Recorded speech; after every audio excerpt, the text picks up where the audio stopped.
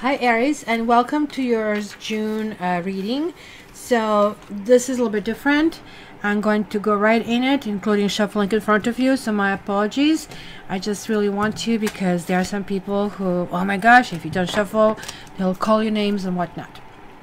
So guys, this is the name of the game. This is a general reading.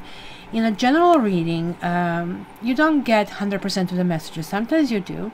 Sometimes like that simply are just being channeled through me. But any message that you get, that means it's meant for you. So think about it.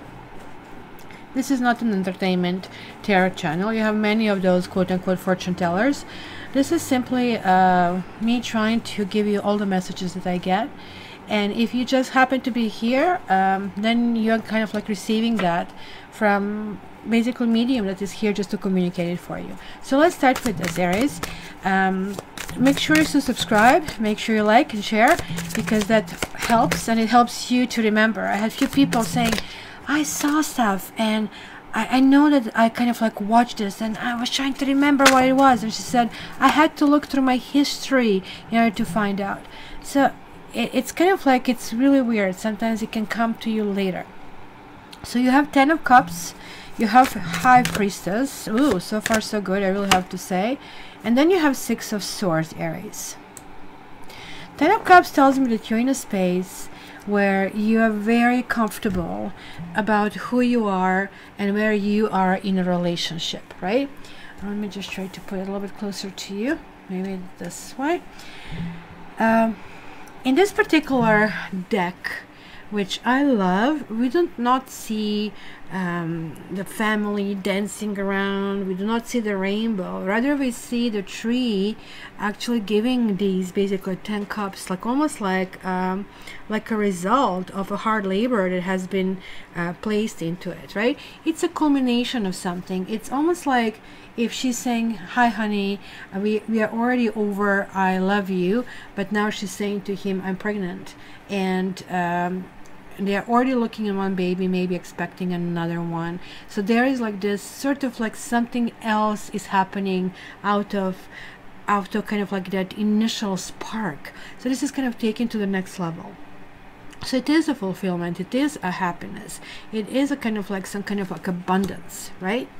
So this is now being coupled with High Priestess. Maybe you're just simply entering a new stage. High Priestess is generally always making us think, right? She corresponds to Moon. In the other decks, we see her keeping a crescent moon under her feet, right? So this card represents enlightenment, and it represents vision and wisdom. There's like a person that will be your tarot reader who is between two worlds, and she kind of like has that feminine spirit. There's like somebody who is guiding that unconscious, right? And it is really the women who are really better at that.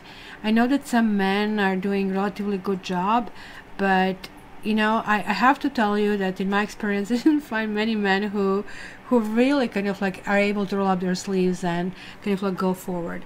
One of great exception is John Edwards. He is that famous medium, and he's doing a really tough work speaking to the dead. So there is like somebody here, maybe it's going to be in your life, or it's going to be you, that is going to turn you inward. It's going to turn you to your own wisdom, to listening to your own feelings. Maybe, you know, sometimes people are very expressive, especially if you're an extrovert. Everything is out in the open. You really like to share it with the other people. But what if you're not? What if you need some time to process your own thoughts, to process everything that was going on, right? In that particular case, maybe it would make sense, because 6 of Swords that we are seeing over here is really talking about solution. It's almost like there's like something else. Let's say, I'll give you an example. You're a guy, and you know, there is this girl you're with, and now you got a baby, and everything was okay until the baby came out, and then you know how they say guys get it not while you're pregnant, but only basically later, right? So there is like now that realization, oh my god, it is real. it is really, really happening. Oh my God. And this is me. It's extension of me. Like that kind of like ability to finally get it. I'm part of that something really big and universal, right? And so hence the Six of Swords can represent some kind of like solutions and some kind of transition, some kind of security, right?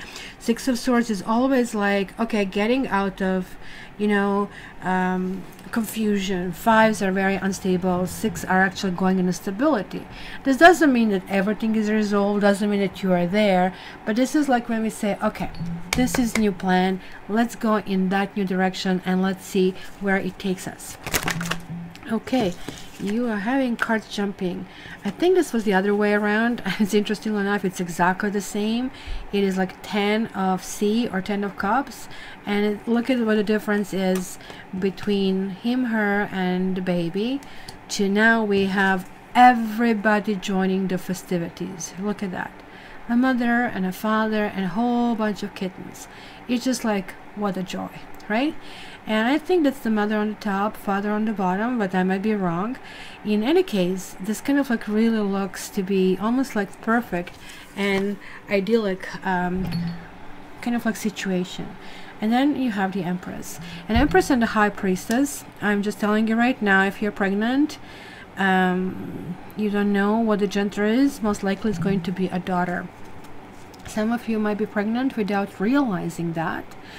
And the Empress is really talking about, look, similar situation. You are now fully enjoying motherhood. You are fully enjoying this completely new space where you arrived. You maybe some people are just all their lives, they kind of like since they're little girls playing with the dolls thinking, oh my gosh, I really want to be a mother. But the Empress doesn't necessarily always talk about just basically delivery of a child, especially if you already had kids and you go, oh my gosh, kid, what are you talking about? I want to have a child, right? Kind of a thing. The Empress can talk about finally getting to the stage where we want to become more than we are. It is like when the creative button is pushed, when all of a sudden, whether or not because of somebody else in our life or because we reach the level of the creativity and security, that we are kind of like feeling really, really better, right? Going in that direction. So it is really interesting because the Empress is ruled by Venus, which kind of like is the manifestation. So that's why many times you can hear, oh, the mother, right? But she's also writing. So if you are, for example, writing and painting or, you know, expressive work, visual work, you know, so if you, even if you're in the business or something, the most boring thing, and you have to come up with a solution, and you have been going the same old, and all of a sudden something clicks and you come up with something else, you're going to shine. So this actually also, if you know, current love is of no interest to you, this would mean actually feeling respected and feeling successful at work, feeling that you're kind of like reaping some kind of like accolades, right? But also feeling that realization that you have arrived to that baby like yourself, right? This is also reconnection with the natural world and nourishment of everything that we have.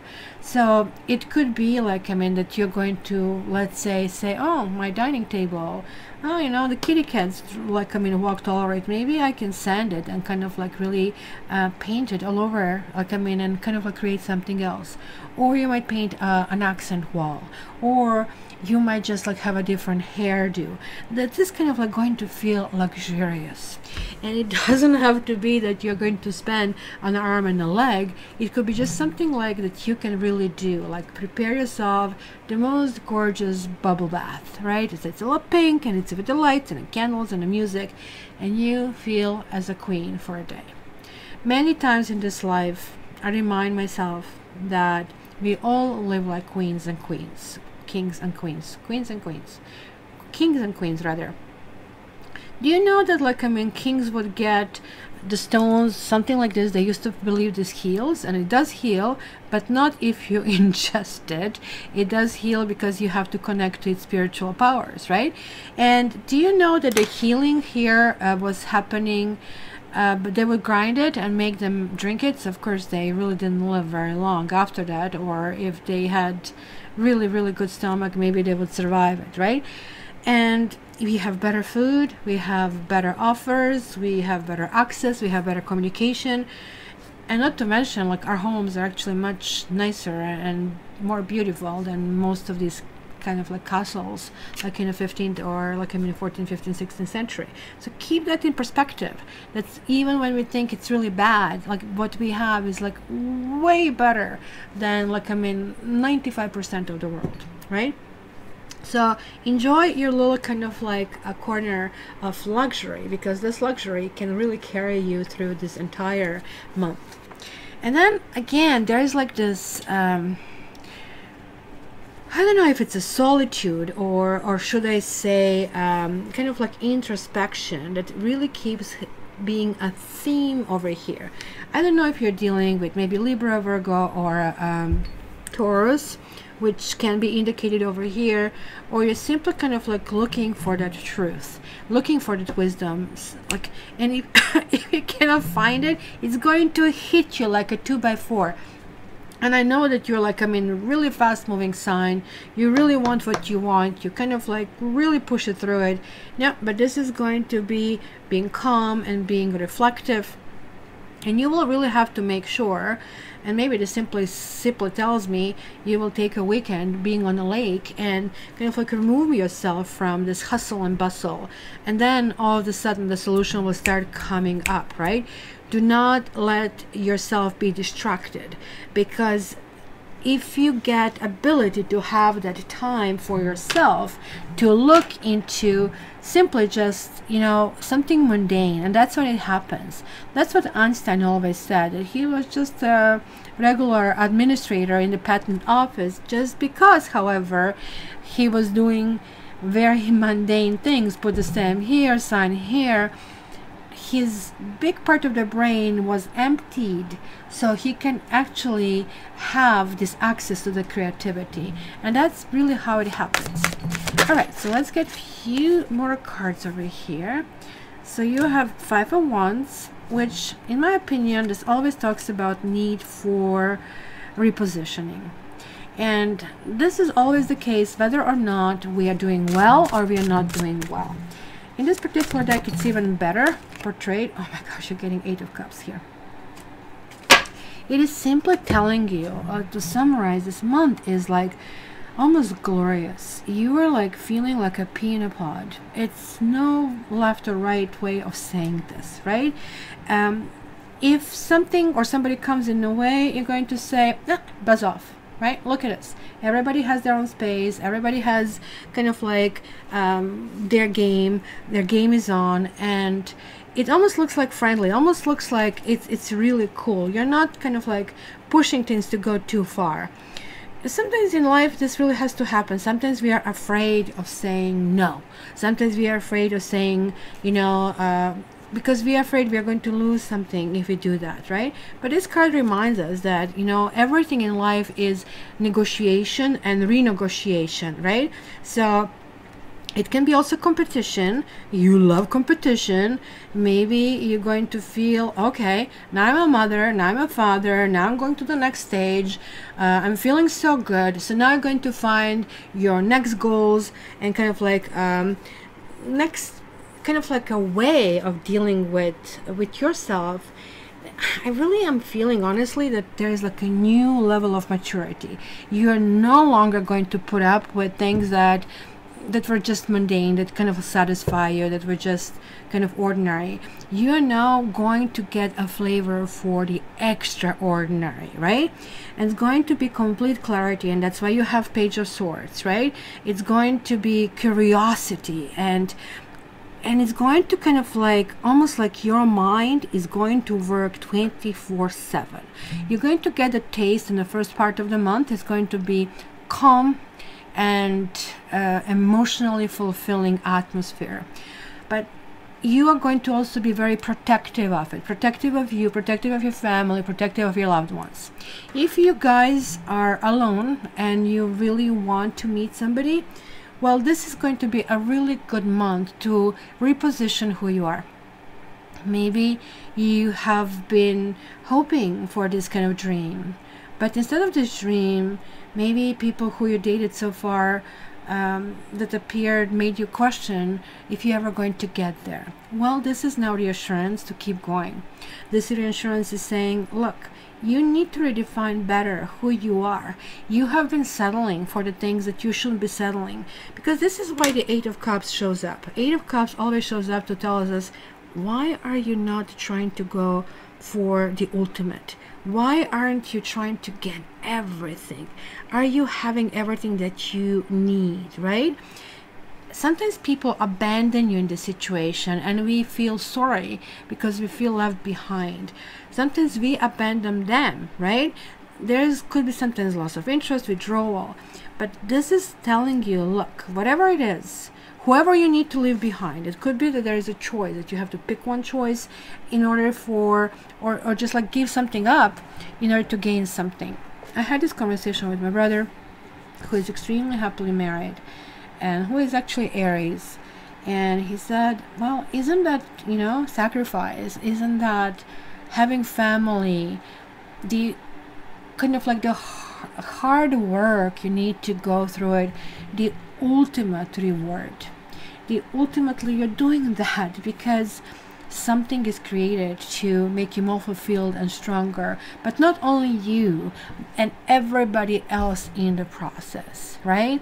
And then everybody else, as they are coming on board, let's say 1 child, 2 children, and they're becoming part of that well-oiled machine, and that's how it grows. And this is how I think the empires started. And especially if you guys are going to do a business, or you're doing business, something that maybe has to do with something doing at home, such as, I don't know, babysitting, pet sitting, or anything to do with the luxury decoration, jewelry making, something creative, it's going to be really, especially if females are your clients, it could be perfumes and that kind of stuff, that's going to be very, very successful this month. You might be actually even thinking how to go to the next level.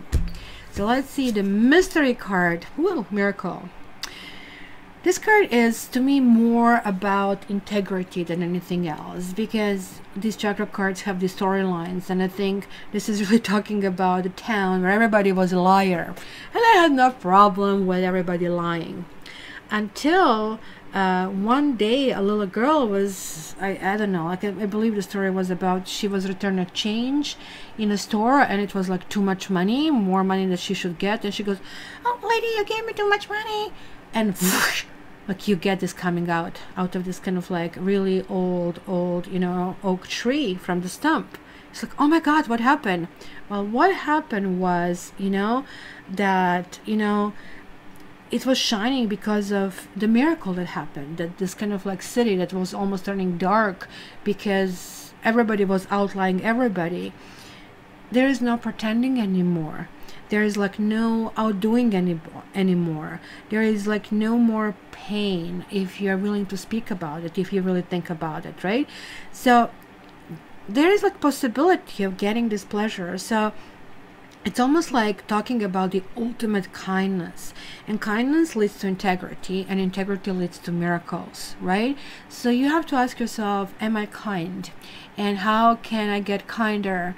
And who in my life is going to benefit of even the smallest thing I can do, a nice smile or a nice word, right? So can you guys be counted on? Because I think going to be lots of existential questions over here, because you will be called to be the light for somebody else. You will be getting ability to reap some kind of like rewards for literally doing the right thing. So do the right thing, Aries, and everything else, the road is going to open up for you. You will need to travel a different road. The decision, it might feel a little bit solitary that you're doing, but you will know the reasons why you're doing that, and you're not going to have any other way. So if you guys are with someone, it's going to make you stronger. It might be redefinition of how it's being done.